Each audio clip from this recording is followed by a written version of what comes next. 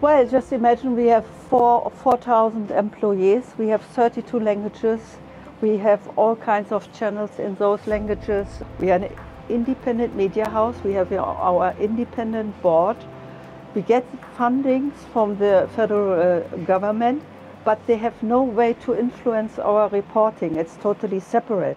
Before we put it online, we have fact-checked it. And that's why we have editors who we train, who look at this text piece, for example, or at this video, Yes. and ask the right questions. What are your sources? Who did you talk to?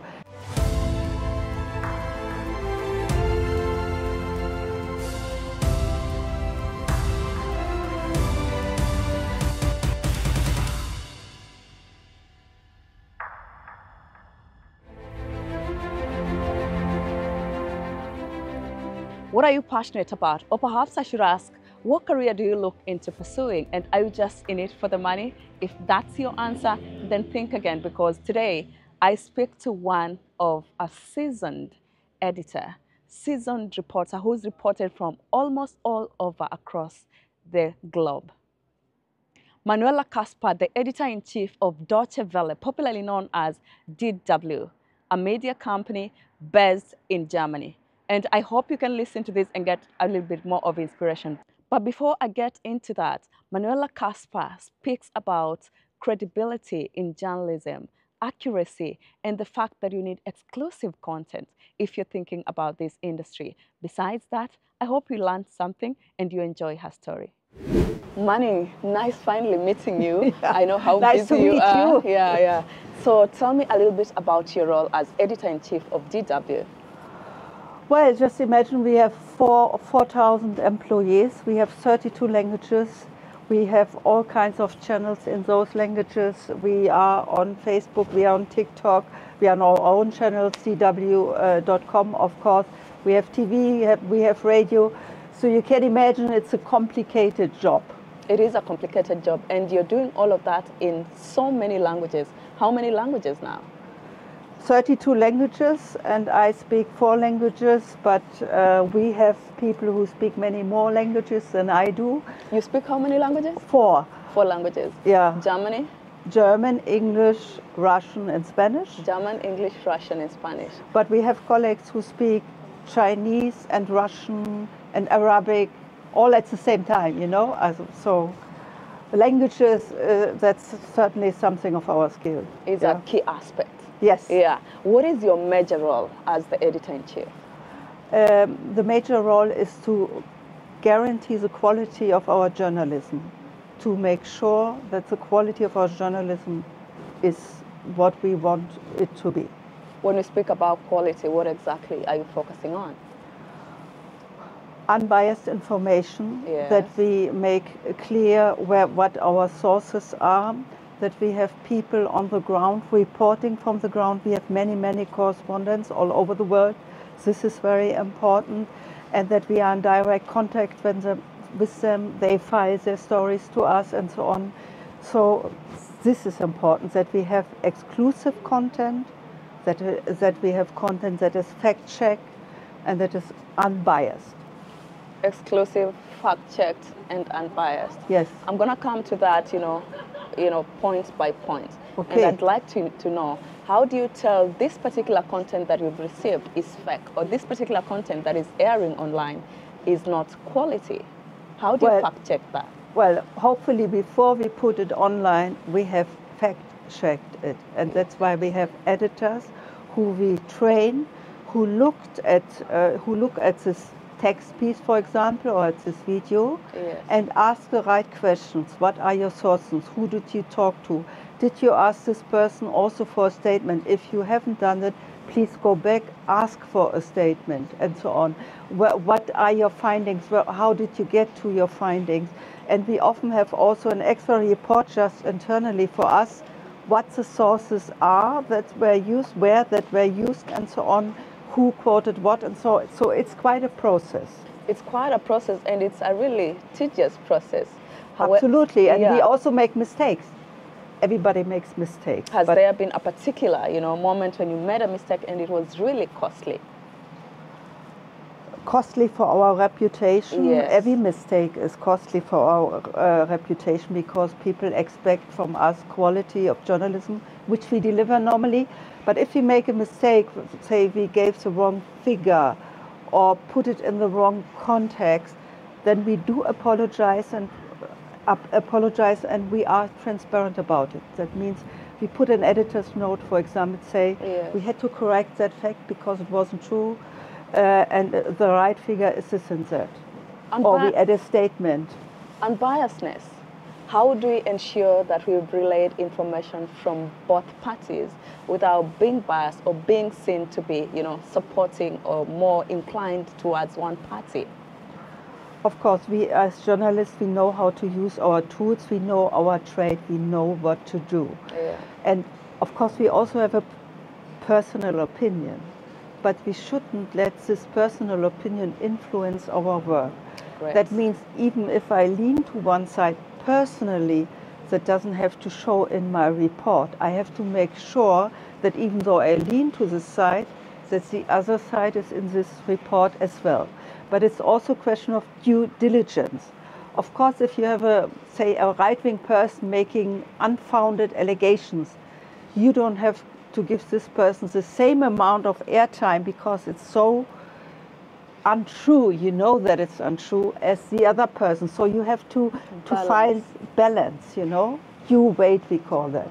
Now, Mane, there is a lot of emergence in the markets of new media, and especially bloggers, or rather just social media users. How do we ensure that, we are separated from that, the mainstream media and these alleged bloggers and, social media users? I mean, bloggers, they often have an agenda, of course. They have a personal agenda, which doesn't have to be bad. You know, when you go this blogger, what he or she stands for. That's okay. Can be one source of information for the normal users. But you also know what differentiates a media house like ours from this blogger. We have a long training as journalists. We collect different opinions, put it into context, and we have no agenda, so that's the difference. There's the aspect of exclusivity in quality of the news that you broadcast to your clients. As DW, how do you ensure exclusivity? For example, with our correspondents, it's not sufficient to sit at your desk, get the information from the agencies and write a report. I mean, anybody can do this. It's not so difficult. And in times of artificial intelligence, which we have now, if you want to differentiate yourself, you have to be on the ground. You have to talk to the people on the ground. Get first-hand information. First-hand information, deliver this first-hand information, this extra information, which artificial intelligence can give you. And that's so important, and that's what we are building our correspondence network, which is already very big, and we are investing in that as well. I would like us to talk a little bit about independence of media. You hear countries speak about we've given our media independence. Globally, and from where you sit at, being in Germany and managing such a big team, working for such a reputable media house, what would you have to say about where we are at globally when it comes to media independence? It's getting more and more difficult to stay independent. One has to admit that, because in private media, of course, the ones who are buying private media or investing there, they often want that their own opinion is shown on this media. They invest because they want to have a voice for their ideas. And so for private media it's more difficult, but also for public media, because public media nowadays comes more under scrutiny. They say, are you really independent, or don't you have your own agenda? Or why do you criticize the government, because the government is so perfect in our eyes? So also public media comes under more scrutiny, yes. And now that you spoke about public media money, I would like to know from where you sit. How do you not, seem to work like you're truly, accepting or rather agreeing with what the government is saying, even when you know pretty good that the government is wrong in some instances. How are you able to relay that information, for example? The government is for us also just one voice. Yes. And not the one voice we include if it is necessary for the kind of report we are doing. Yes. Or we don't include, you know. We don't want to be conformed with the government. We are not the government. We are an independent media house. We have our independent board. We get fundings from the federal government, but they have no way to influence our reporting. It's totally separate. That is beautiful. It's a complicated construction. It's similar to the BBC World Service. Yes. But so they can't say you have to do this report or that report. Otherwise, you know, our journalists wouldn't work here for sure. Great. Talking about you have to do this report and you don't have to do this report. Earlier on during our conversation, when you're giving us a brief address, you know, we spoke a lot about the risks, you know, that journalists have gone through when, you know, in their line of duty. Yes. And I would like to know, there's the risk bit of it that you receive once the story has gone on air. How do you deal with that story, knowing very well that you're going to receive negative reactions, and, you know, all these reactions may affect the media house and also the journalists? You know, unfortunately, this happens nearly every day. Yeah. These kind of threats our journalists get on social media accounts, for example, this is like the most simple step. This happens every day. They are accused for their reporting, they are insulted, they are threatened. They know how to deal with that. If it gets really bad, then we have to talk to our security team, and they look if we have to take certain measures. That's one thing. Yeah. But it gets more difficult if you report from a country where there is an autocratic regime which exercises power and threatens you with prison or taking your passport away or threatens your family. This also happens to our journalists, not every day, but it happens unfortunately on a regular basis. And then we have to see what we can do to support our colleagues.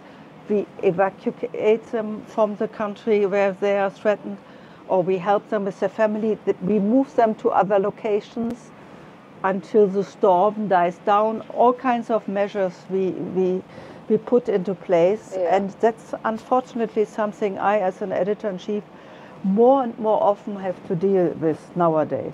Yeah, you know, it's unbelievable that you would be speaking about that in a country like Germany, because also there's the perception about these kind of things and threats happening only in small and developing countries. But then from your angle and where you sit at, is quite unfortunate that still we hope that we can get that, you know, safety as journalists to be in a global space, but then perhaps it's going to take us a while, right? Mm-hmm. Yeah. So speak to me about, you know, the aspect of there is this story that is coming to air. And so this story has a lot of interest, perhaps politically or, you know, socially or whatever. And they know that the story is going to be airing soon. So they're trying to kill the story so that the story cannot go on air. Have you faced such like cases before? Yes, that's why we are very secretive about the stories. If it is an investigative story, for example, yes, with giving out any information beforehand. And we ask the ones which are playing a role in this investigative stories for a comment only shortly before it's being published, yeah, a few hours or 2 days before, yes, so that they can't take any measures, you know. So that's how we proceed with it. But when we are checked all the sources and that we are absolutely convinced the stories should go on air, then we publish it, despite all the trouble we get afterwards, you know. And then we sometimes, you know, probably it was the right story. That's why everybody is so excited about it, yes, you know. Yes. Thank you. I like your perspective on that. A little bit about what is going on globally around the world. Everybody knows about the war that is going on, you know, between Israel and Palestine, if I have to mention that. And what is it you'd mention from where you sit are the challenges that you faced reporting on that particular crisis?